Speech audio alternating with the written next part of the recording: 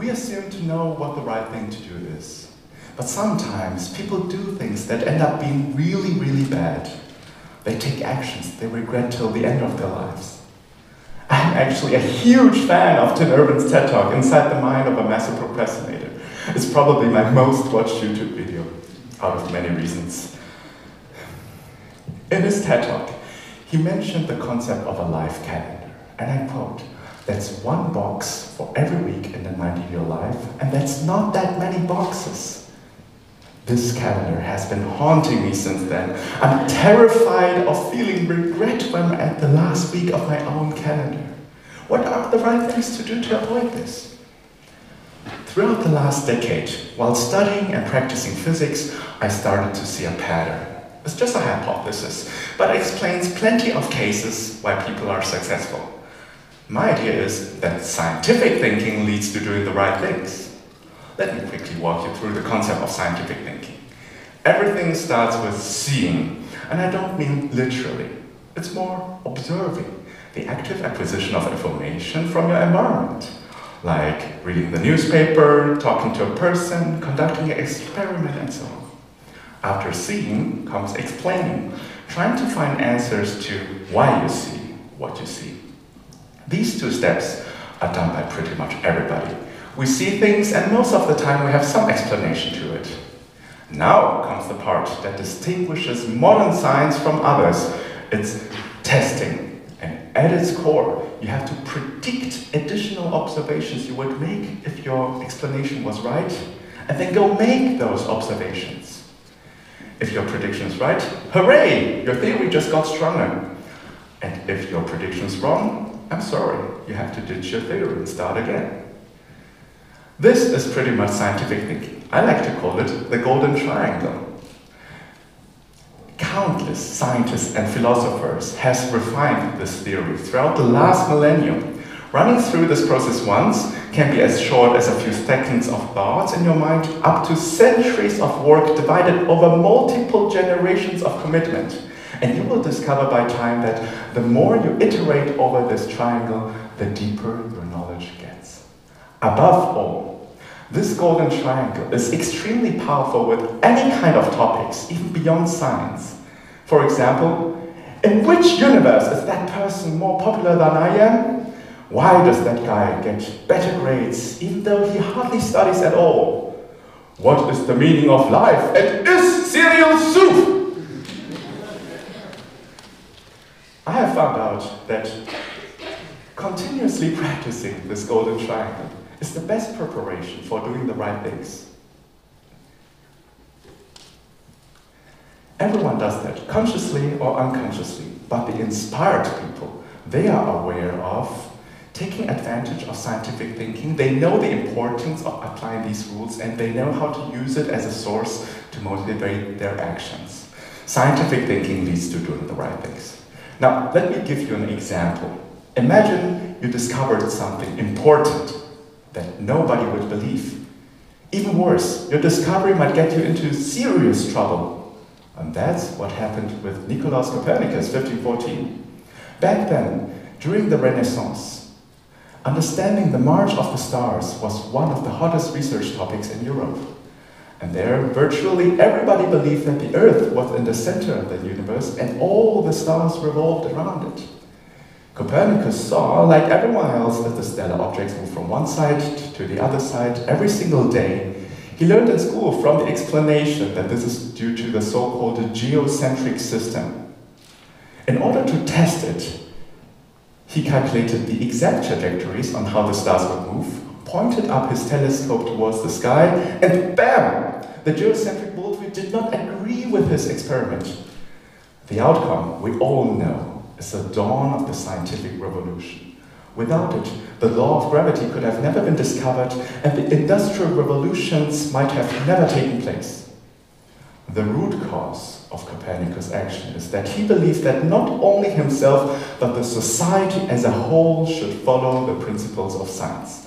Scientific thinking leads to doing the right thing. Let me give you a more recent case. CERN is my go-to example to a facility which is nowadays running and enthusiastically following the principles of science.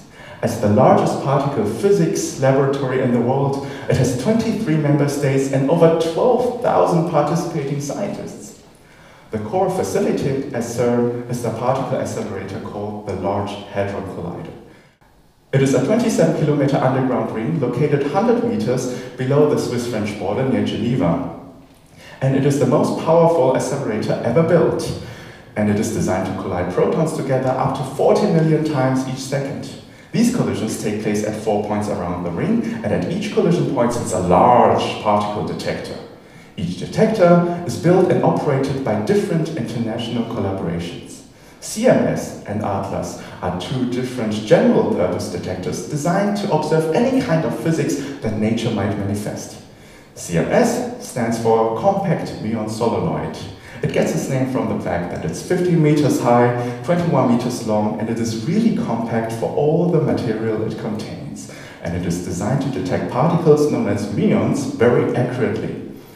It has also the most powerful solenoid magnet ever made. This detector weighs about 14,000 tons and has around 75 million individual channels for detecting and identifying all sorts of particles.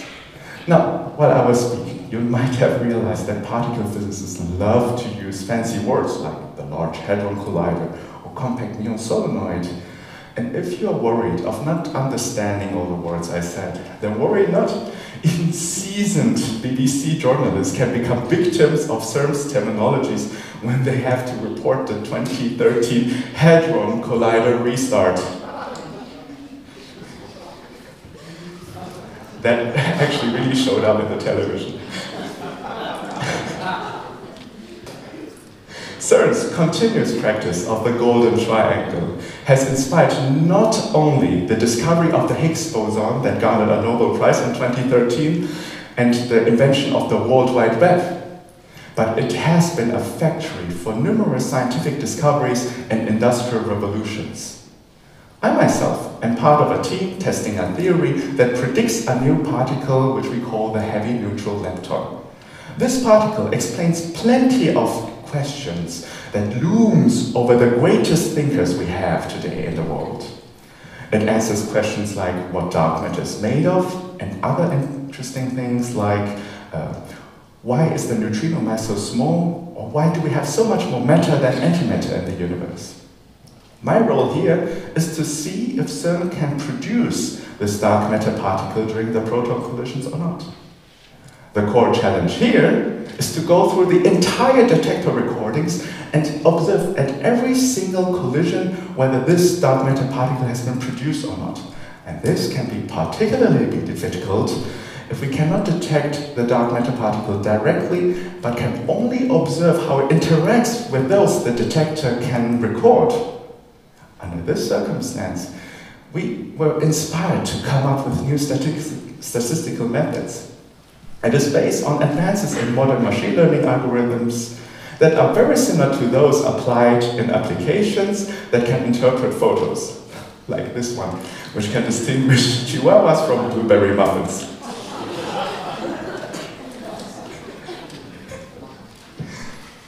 Since detector recordings are mathematically very similar to photographies, digital photographies, we ended up training an artificial neural network that helps us to identify the collisions where we have a new particle or not. The result of the analysis tells us with which certainty we have found this kind of new particle, with which certainty we have found that kind of new particle, since there are different kinds of particles we can find, and with which certainty we have found nothing, which is also a very valuable piece of information. Now, after carefully analyzing the data for many years with countless all-nighters and problems to overcome, I'm actually very proud to stand in front of you today to announce that last week, Friday, almost at midnight, we finally managed to still not have found this particle. We might end up really not finding it, but don't you see? It is too important not to try it. Overall, we managed to apply surgically artificial intelligence to some of our problems. It is also helping some of other scientists too. It is not by far not as great as leading the scientific revolution or inventing the World Wide Web, But continuously practicing the golden triangle has given me the reassuring feeling of being proud of what I've done and not regretting the sacrifices I had to make. It's worked out pretty well so far for me. Scientific thinking leads to doing the right things. Let me give you one more example, and this time it is a failure in scientific thinking. That animal has caused so much trouble in Australia. It is called the sugarcane toad, and everything started in the 1930s. Back then, sugarcane growers in Queensland were very concerned of crop damage due to beetles. The Australian Government of Agriculture looked into possible solutions. Based on reports from successfully introducing beetle-eating cane toads in Hawaii sugarcane fields, the Australian government has decided to import the toads. And that was a catastrophic decision. The toads ultimately failed to feed on the beetles, and instead they became a massive pest. Just over 100 were introduced, and there are now hundreds of millions. Native predators that feast on those toads rarely survive the meal, and Australia's ecosystem was on the verge of collapse because of this.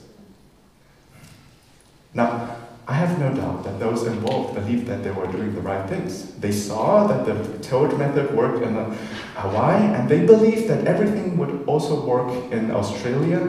But instead of extensively testing this idea, they took the shortcut and implemented an untested hypothesis. Just a simple but well-thought experiment might be enough to prove their idea wrong. Okay. No matter whether it was overconfidence or industrial pressure, what I want to stress here is how hard it is to really know something, how careful we ought to be with checking our experiments, how easy it is to make mistakes and fool ourselves. It is so easy to practice the golden triangle, but it is insanely hard to practice it right. But if we try, we will ultimately be rewarded with deep, long-lasting knowledge. Scientific thinking leads to doing the right things.